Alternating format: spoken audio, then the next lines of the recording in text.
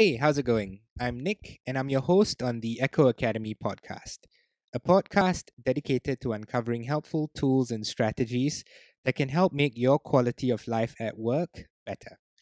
On today's show, we talk about something I have trouble with, and that is how to have meaningful small talk. My guest today is Justin Harper.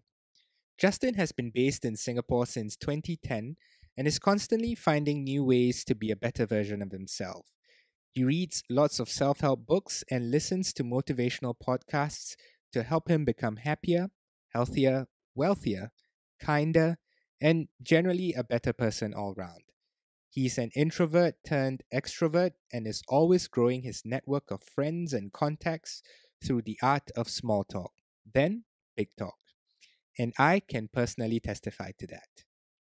If you'd like to find out more about Justin and this episode, you can go to echo.academy/Justin. That's ekho.academy/JUSTIN. I'm excited to have him on the show today, so let's get straight to it. Here's my conversation with Justin Harper.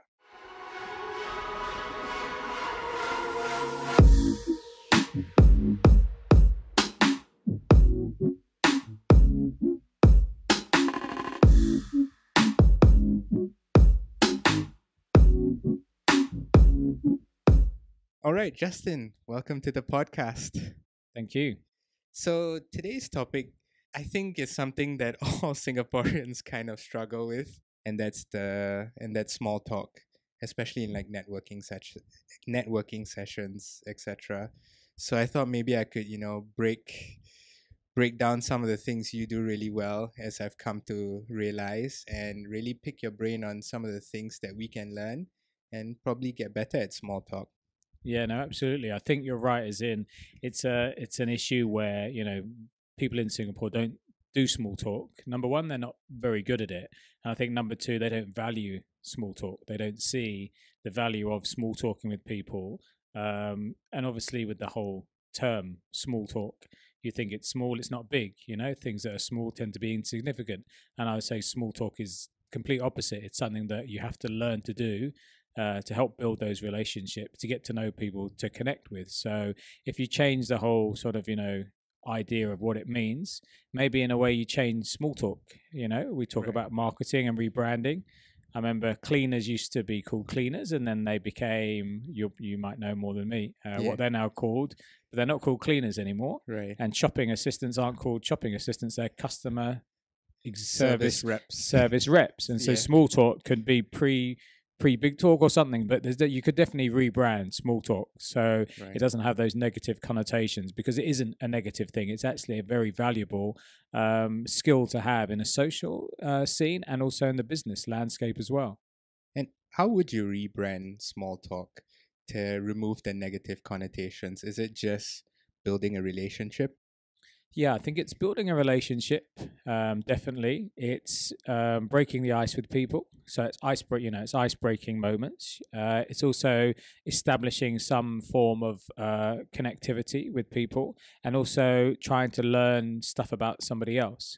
So we obviously have differences, but we also have a lot in common. So the small talk is a chance for you to find those common areas there, the common ground, where you can actually start discussing more big issues once you've done the small talk and found out where the person works, what they do, how long they've been in the country, if they're an expat, how long they've lived in Singapore, where they went to university, all those sort of smallish stuff there, just to find out a little bit more about the person. So then you can home in on areas of common interest. Right. I'm curious because it sounds like there are a lot of positive things about networking and small talk. Why do you think there's so many negative connotations that come with it? I think it's just because, as I think you said earlier, people launch into the big stuff, the big issues there. And it's, I don't want to waste anyone's time. I want to launch straight into the big issues. But I think that doesn't always work with some people. They need to be warmed up. The way a comedian comes on stage and needs to be warmed up the crowd. He can't go straight into his best gags. He's got to warm Right. them up. A sports star comes onto a pitch. They don't just kick the ball and off they go. They've got to warm up. And I think the small talk is warming up for a proper, deep and meaningful conversation. But that's not to say that small talk isn't deep and meaningful, it's sort of like, the starter before the main course. You could have the main course, but you'd much rather have the starter, and that's just as tasty. And I think small talk is a nice prerequisite for that as well. So it's definitely not negative. It's a stepping stone to move on to other things. Do you think it's essential to build rapport, or do you think you can skip it? Yeah, I think in Singapore, where we're becoming far more multicultural and far more globalized. It's something that's very much done in the West, in America, in the UK, Australia, Western markets. There, the small talk, getting to know people, and just a bit of humor, politeness, manners. And in Singapore, where it wants to become more global, has got away, I think, up to now with just we don't need, with our EQ, we know in this country is quite low. We do sort of have a few issues when it comes to how we talk to each other. Right. When it comes to giving and community based charity stuff, it's definitely on a learning curve, but getting better all the time. And I think it can't afford now to not have small talk as something that is a business need. I think now, when you're working with foreign companies and you're working with Americans and other Western companies, I think they'll always say things like, oh, I met some people from Singapore, some Asians, and they're very direct, these Right, people, and right. they really just launch into it. And so it's a key cultural difference between the two. And I don't think it's a huge sort of, leap to actually try and bridge that gap and say, look, if we worked on our small talk, we wouldn't be seen as so different to Western businessmen. So I think small talk is definitely a way of showing that look, we're a very global country now, and we've got a lot of Western values and skills that we've learned from having so many foreigners and expats in the country for decades now. Right. Yeah, I think it's for the better. And it's interesting because in the brief time that I've known you to be someone who's been able to strike up a conversation with anyone. And I think that's something I've really admired about you and I've always wanted to learn. So I suppose in terms of you being able to just break out in conversation with just about anyone, was this something you've always had in you, or was this something that I guess you've learned along the way? Well, thanks for the compliment to start with. Yeah. Yeah, no, I am. I'm a good network, and I do enjoy talking to people. But no, I was very introverted, and I found it awkward talking to new people. I think we all do when we first start out in life, in school, and we just have to sort of dig in and say, look, if I want to make friends, if I want to, do well at school and meet people, I'm going to have to be a bit more, courageous and talk to people. So it wasn't something that came naturally. And then, you might do it in school, and you might learn to go up to kids who are quite cool and learn to talk to them and find out what, where they're from or what class they're in. And then you have to move to college or university, and you have to start all over again. And you're meeting a whole new group of people, much bigger pool of people, and you have to do the same things again. So it's a chance for you to use those earlier skills and refine them a bit and meet people from, very much different walks of life, different countries for the first time when you go to university.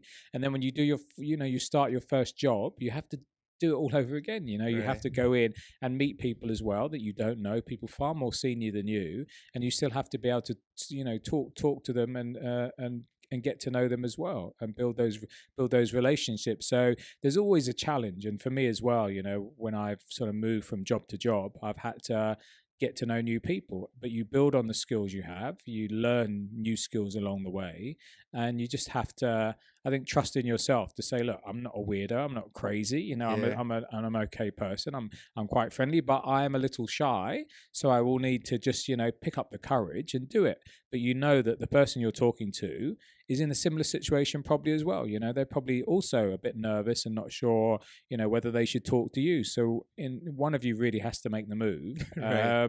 But otherwise you're just going to be two complete strangers who could have lots in common and could be the best of friends. You just don't know it yet. So I think the positives far outweigh the negatives, of the slight embarrassment and, clammy hand situation of going up to small talk with someone.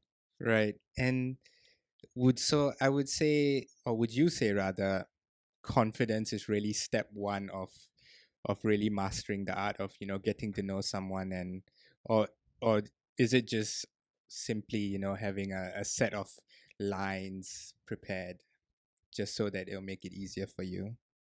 I mean, both. If you're if you're a naturally confident person, then it shouldn't be a problem. But I would say I was a naturally confident person. But there's also situations, social and business, where I feel nervous going up to people and wondering, do they want to talk to me? Do I know enough, about them, or will we find something in common there? So yeah, I think even a confident person can still struggle at times. So yeah, the second point that you mentioned about sort of visualization or trying to plan ahead is absolute works fine as well. I mean, so you're going to go to an award ceremony, you're going to a networking event or a conference, and you're going to meet people. So you prepare by, you obviously put on a nice suit, you've got your name badge, you've got your name cards to give out. Why don't you think of a couple of easy ice-breaking lines, so when you're on the spot, you know what to say. I'm not saying it's like an exam where you need to write them down on the back of your hand, but Right. you could still memorize a couple of lines in front of the mirror. I mean, for me, because I guess coming from the UK, we've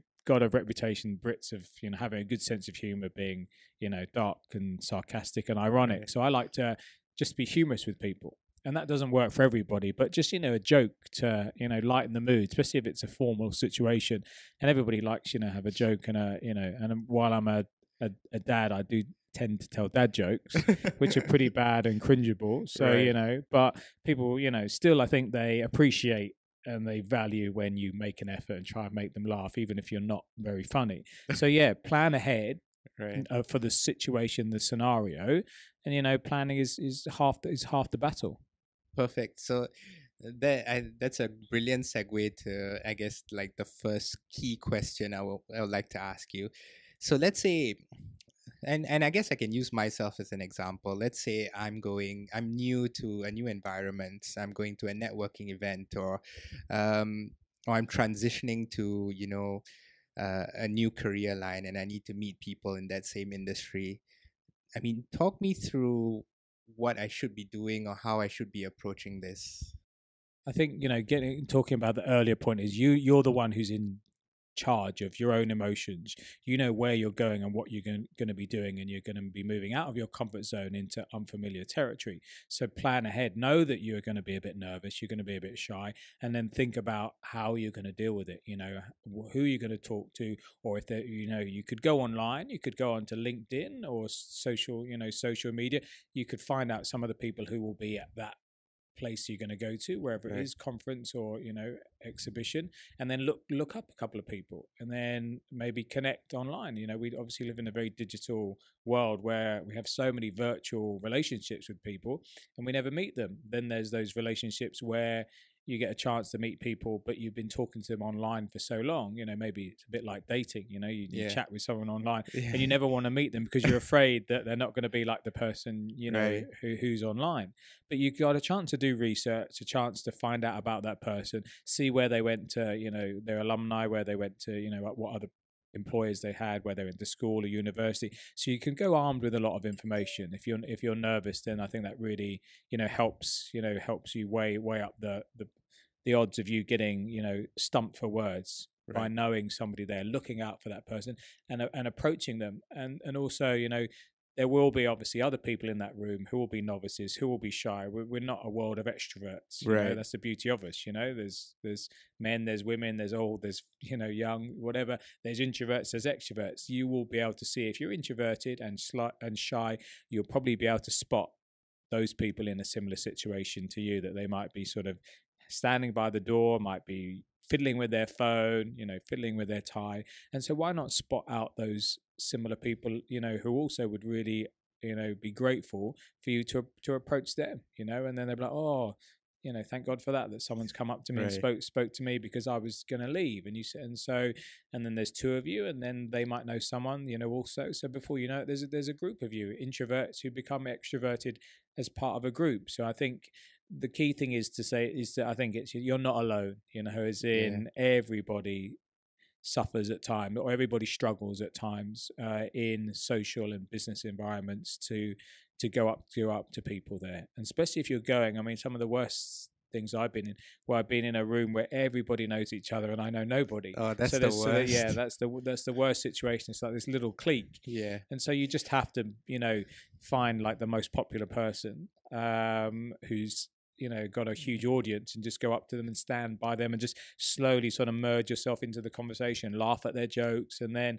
try and see if there's a breakaway group from that group. But yeah, there's situations where it can be very hard, and there's situations where it can be much easier, where there's lots of people all coming together for the first time and don't know anyone, and that's a key chance for you to to get to know other like-minded people. Right.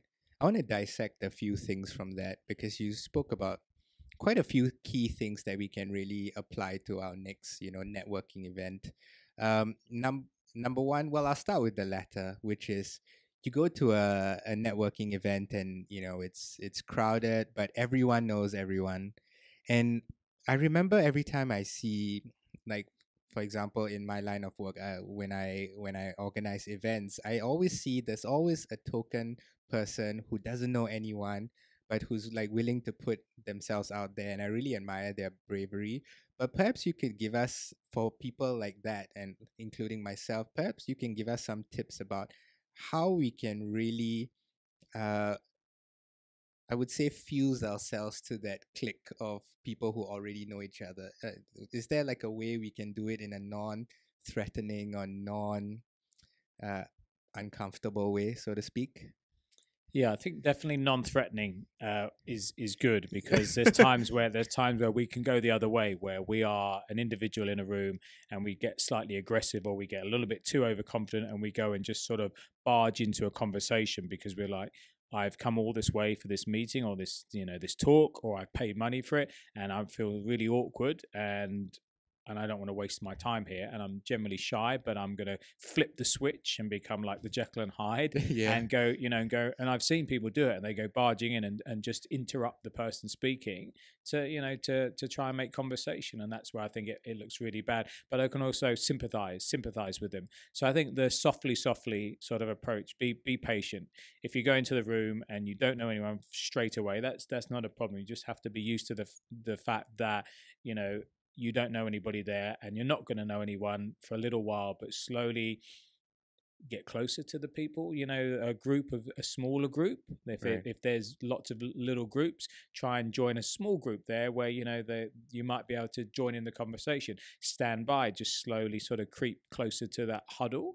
And then you might be able to laugh at some of the jokes. You might make eye contact with someone, and I think also body language. So if you look like you're willing to learn, or you're a friendly sort of person, you're smiling, you're being attentive, you're making eye contact with the person speaking in that small group, surely they will look at you and they will smile back, and they say, oh, we've got a new member here. So a lot of it is relying on the organizers of the event. So obviously there's people who are the organizers, the PR people or the hosts, and they will know that you are new to the group, and they will maybe introduce you to someone who might be worthwhile. But then also you can do your own sort of pseudo networking, where you go up to someone who looks important. We can see that sometimes. Right. Who might be the most important person in the room because they've got a big audience.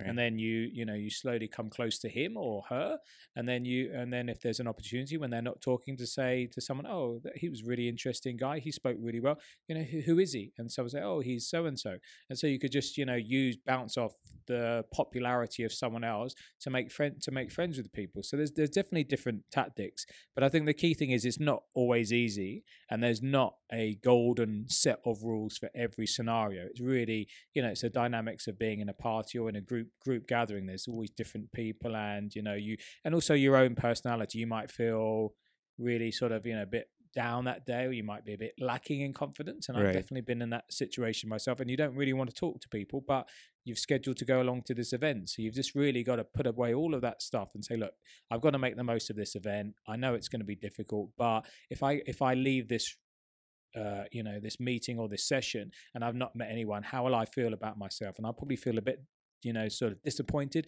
a bit depressed. So let's, while I'm here, make the most of the time by just trying to make the effort to make conversation with people. Right. So it's almost like we really have to be comfortable being uncomfortable.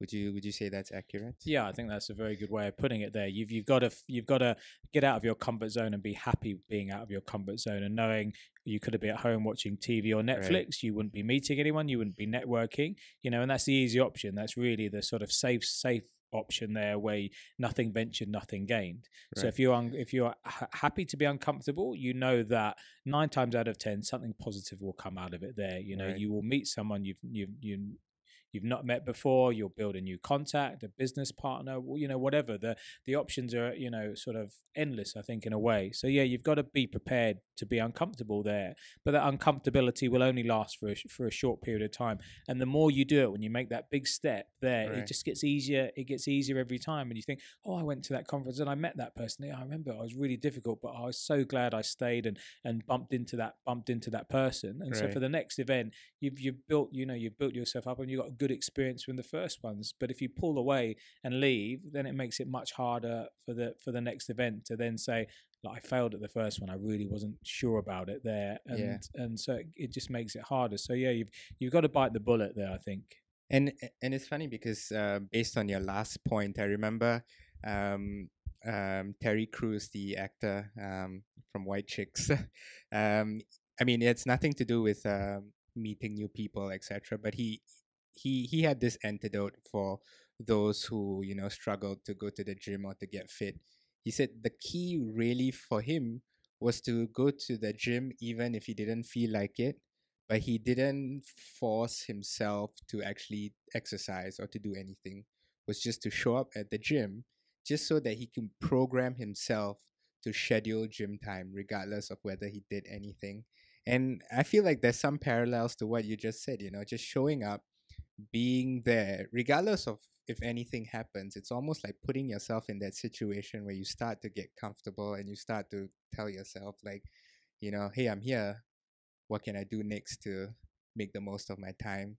So I suppose the question that I have from that is when it's before all these type of events, right? Is there things that we can do to practice daily so that we don't have to wait for those big occasions like networking or those type of events to really shine or try to be somebody? Is there things we can do on the day to day that can really build up our confidence? Yeah, I think there's small things we can do on a daily basis that will build up to those scenarios, so we don't go into them too cold. I mean, I'm lucky because I work, like you, in a co-working space where there's lots of different companies, 30 or 40 across, a few floors, and you're constantly bumping into new people who from different companies that you don't work for. And I think that's a phenomenon we're going to see more of there, people coming together, and so it's refreshing to see new faces. For me, but I could appreciate if you're shy and a bit more introverted, you get a bit panicky by seeing all those new faces there. But the good thing is that if you try and small talk and it doesn't work out, because it doesn't always work out, you've already got a nice flow, a stream of other new faces, and that person might not, might move on and do something else there. So Right. it's not like you're working for one company and you only see 5 people every day, and if you mess up with one person, you're going to see them every day for the next few years. The beauty of these co-working spaces, there's quite a good flow of new people. Right. So for someone like me, it's great, to practice my small talk and meet new people. Right. I mean, if you don't work in a co-working space, you work for a big MNC or a big company, there's always new people joining. So why not be the first to say hello to them? And that's simply all it is, like with Terry Crews, blocking out his calendar to go to the gym is all he needed to do to get him into that sort of mental state. Just by saying hello to someone is not that hard, smiling and saying, how are you? But I think we try and build it up too much, and we try and overthink the small talk and what we're going to say to this person. What if they think I'm an idiot? But you tell me, if someone comes up to you and they smile and say, hello, how are you? Who's ever going to reject someone like that? Who's ever going to say, why are you talking to me? They're going to do exactly the same back. They're going to smile back at you. It's human nature. And they're going to say, I'm very well, thank you. And, and tell you how they're doing. And that's how you start the small talk. So I think try not to overanalyze it, I think, and then look for work situations, because we work 5 days of the week. The majority of our life is spent in the workplace. Right. If you're in a co-working space, great. If you're in a company, there's still ways of doing it. And even if there aren't any new employees for a month or so, you've still got existing people that I bet that you haven't spoken to or don't really know. You know that that sort of American Hollywood sort of thing, Bob from accounts, Right. or Jan from legal. So there's always someone that you've seen them, and you've got a once a year party, a Christmas party where you might get drunk or whatever. Yeah. But they're also prime people that you can build a relationship with starting off with small talk, Yeah. and it might feel weird that, oh, I see them every day. But do you really know them? Do you know enough about them? And especially if they've been out of the office for a week or 2 weeks, they've been on vacation probably, and they've come back with a suntan. So why not small talk by saying, "Have been away, been traveling. Where have you been? Or you look in good health there." And then the people love to tell you about their holidays and their breaks. That's why we go on them, to come back and brag to other people. So that's a great way to do it. And even in the work environment, different scenarios, you've got. You go to the shopping mall, you go to the shops. Why not talk to if you went to a department store and you at certain times in the cosmetics department or whatever, the menswear, you see people they look so bored because they've not spoken to anybody for 2 or 3 hours. It's in the afternoon, it's got that lull, and you're just walking through. If you spoke to someone and made small talk with someone, they would love the fact, because it breaks up their day. Right. It's human interaction. It's what we need. So I think there's every day there'll be opportunities. You've just got to look out for them, and spot them, as in, look, that person will never say no to me, and they'd love a bit of small talk. They probably want to small talk to me, but I'm, too much of a rush to talk to them. Right. So I think, look for those opportunities, practice, and that will become. I think that will become much easier when you're in those bigger, big ticket conferences and networking events. Right. And I think you're really right there, because I can attest to that, because for me personally, it is a bit of a struggle to small talk. I don't really particularly enjoy it, but I always tell myself that, the most important thing for me is to be polite, because that's something that I feel is important, because I like that reciprocation of politeness as well. So it's always me starting by saying, hi, how are you? Hi, how are you?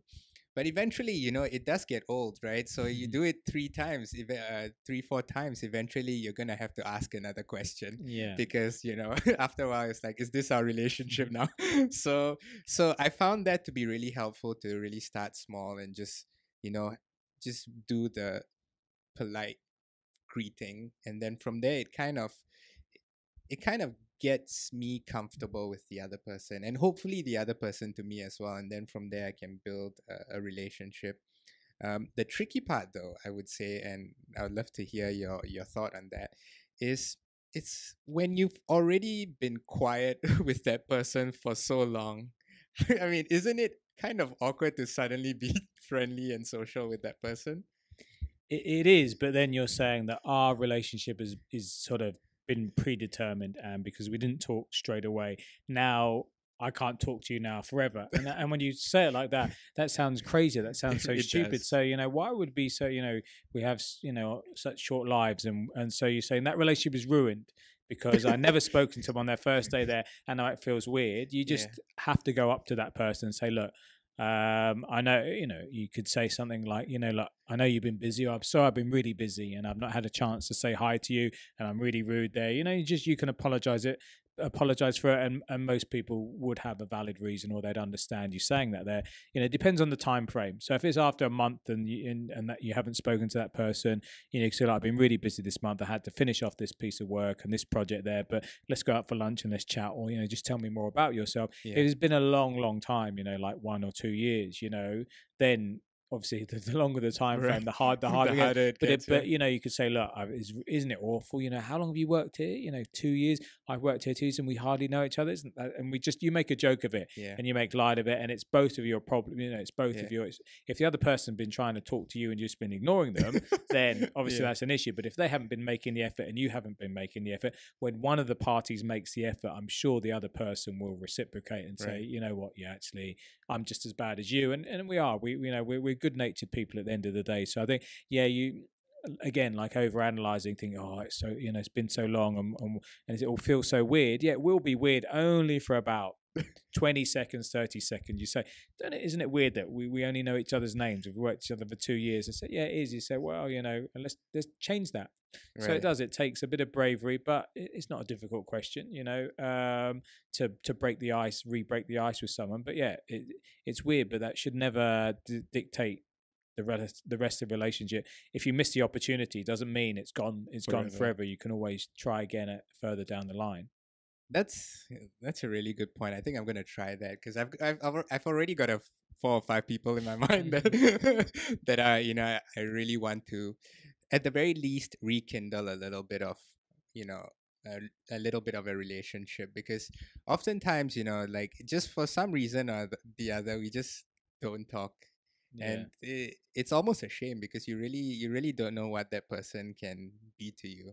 Yeah, that's the thing, it is, and so there's so many connections and so many relationships that are waiting to be had, and it's really down to just sometimes swallowing our pride, sometimes getting out of that comfort zone. But I think more often than not, you are happy when you've done it there, and you feel good about yourself for trying, and even if it doesn't work out, you made the effort. So if that still doesn't improve the relationship, you made the effort, and you should feel good about yourself that you were the one who tried to rebuild the bridges there. Mhm. But I think a lot of the times when you try, the other person appreciates it, and they also make the effort as well, and you feel embarrassed that you left it so long. But as they say, better late than never. That's true. So, um, I guess wouldn't really say it's a final question, but I think a question to really sum up this entire topic. What sort of questions should we think about when we wanna create that small talk? I know that we talked about how just saying hi, good morning, etc. is a good way to do it. But what sort of questions, at least in your experience, kind of get someone or the other party to really open up and really respond in a more than yes or no type answer? Yeah, I mean, I read a lot and I do a lot of self motivational stuff there and small talk. I wouldn't say I've read too much on small talk because I've never had an issue with doing it. But Yes. some people say when it comes to small talk, stay away from work issues. Try and talk about big issues. Like what are your passions and what are your hobbies, and I think that works for some people, but that wouldn't necessarily work for me. I think that's too big a question to go in when you Right. hardly know somebody there. Yeah. While they might love to talk about their passions, it might be art or biking or whatever there, and I just think that's too much too soon. So I think it's got to be step by step small talk. So I wouldn't go in for those sorts of things, but there are definitely open ended questions there, which would have lots of people talking about. Tell me your life story. You would definitely get a long conversation, but Right. the other person might not want to talk about it there, and it's Yeah. all one way traffic. So I think it's EQ. It's looking at the other person and seeing what state of mind they're in. And if someone looks busy, you can still talk to them. They just want to have a break, and you say, "Oh, busy day, tough day." Right. And then sometimes we want a chance, it's like therapy to talk and say, "Oh, you wouldn't believe the day I've had," and then before you know it, they're telling you about their day and they're getting it off their chest. So I think, and if they look like really tired, you can say, "Oh, you're tired. You had a tough weekend or a heavy night," stuff like that. So you should try and look at the body language and pick off the cues of the other person. I think is always good. People we live very busy lives, so people are tired, but you can still state the obvious. You look tired. What's that? You've been working late, or you had a big night out, and then Right. they'll and that's a way of starting the conversation. It's things like that go above hi, how are you? Because most people, when you say how are you, say I'm fine or I'm good, even when Yeah. they're not. It's just Right. polite. It's just polite. We say I've had a really bad day or whatever. It's not always polite, or it's just not the way to do things when you don't know that person very well. You could say it to your spouse. So when you actually call out that person, say, look, you look rough, or you look really busy, really stressed out, then it's a chance for the person to say, actually, you know what, I am, because you've asked them that very specific question, and they say, yeah, Yeah. I've had a really tough day, especially on a Monday. We know Mondays can be very busy. So you Right. say, oh, how's your Monday going? Oh,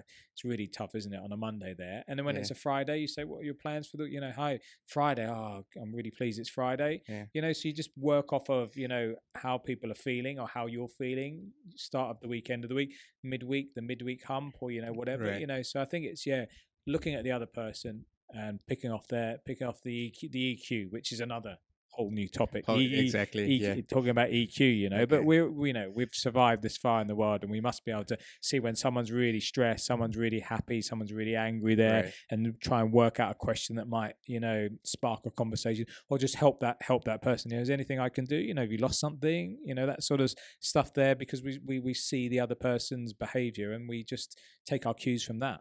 Right.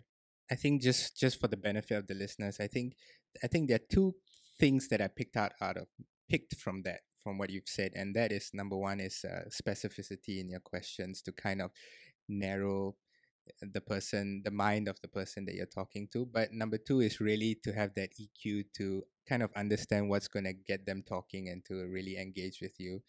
But for like first timers, do you think these are really important things to know, or do you think it's really just about going there and figuring it out? Sometimes I think it is about figuring it out. Mm. You know, the one of the phrases I like is do, don't feel.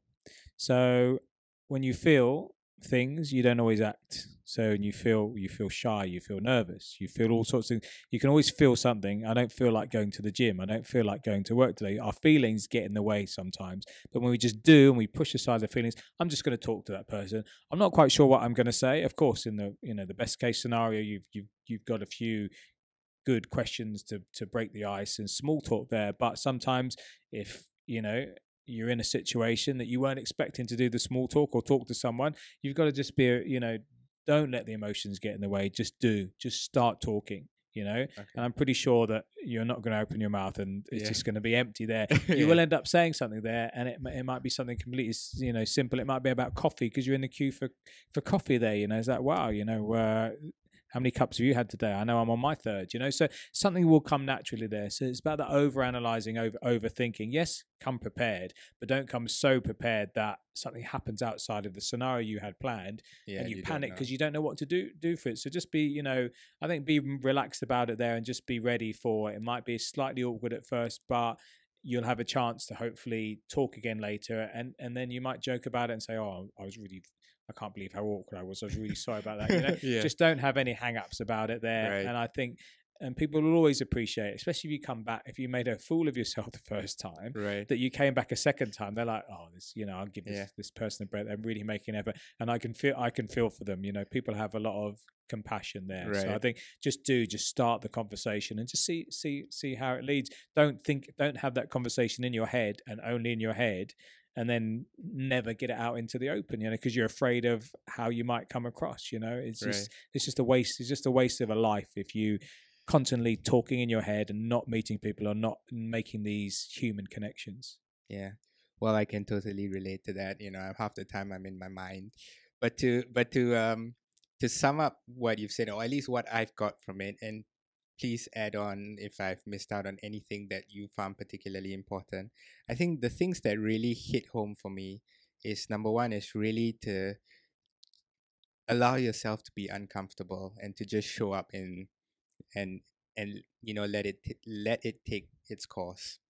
And then the second thing you mentioned that I thought was really important was really to just be available for any conversation, like even if it's in a crowd where everyone knows each other, to just be around and available for an opportunity for you to to explain your point of view or to laugh at a joke or to get people familiar with you.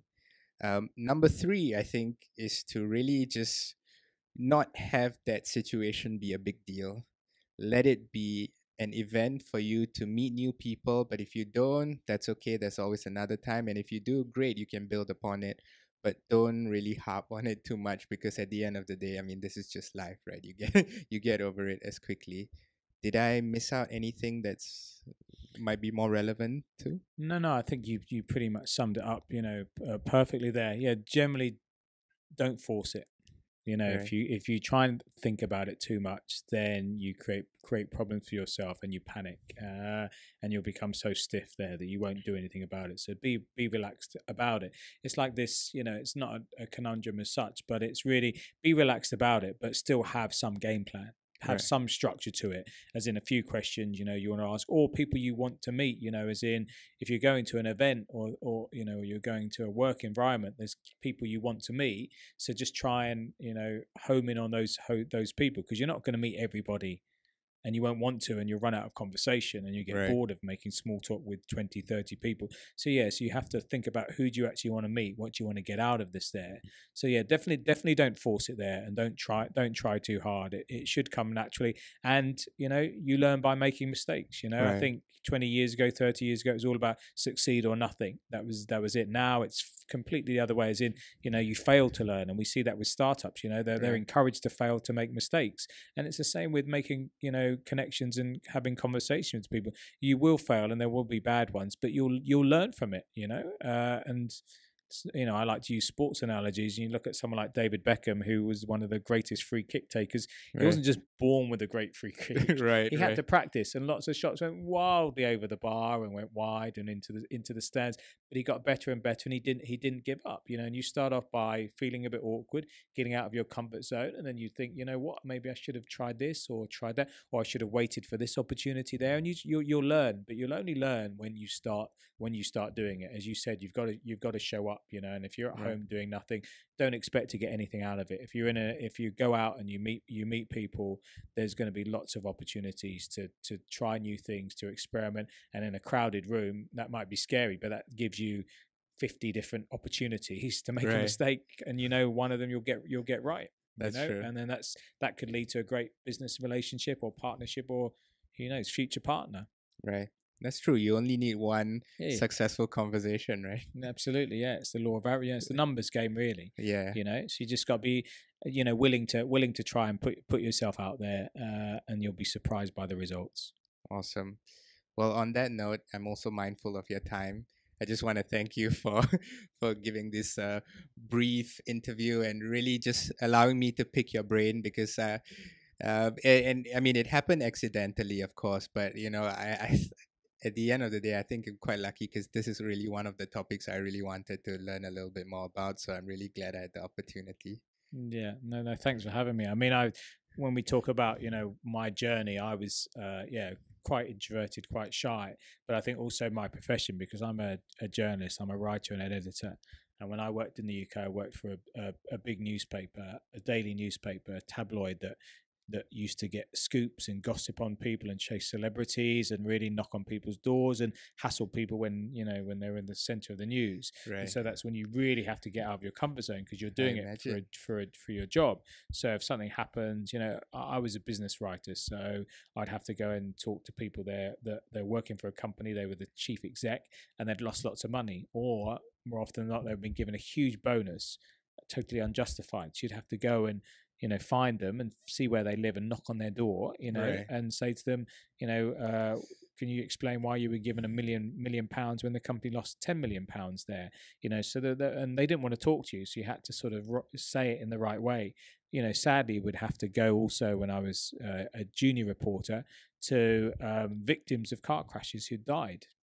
You talk to the family, so the son would or daughter get killed in a car crash, and you'd have to go to the family and talk to the family, and because you wanted to write a piece, but it was a tribute as well, and let other people know and the dangers of what they did. But it's a very awkward situation you're in, and I just happened to I wouldn't say be good at it, but happen to, not struggle as much as other people there, that I sort of would try and put myself in their shoes and say, look, you're going through a really hard time. I know I'm the last person you want to talk to, but I just think, if you could say a few words about your son or daughter as a tribute to them, that would be really good as a lasting memory, just to, to see it from their side. I think that's where I probably learned some very hard lessons there, and very awkward lessons, and times where I didn't want to talk to people, but it was my job. I was getting paid to do it, and I couldn't come back to the office and say, look, I didn't talk to them, whatever, or I just froze up. I could have lied and said,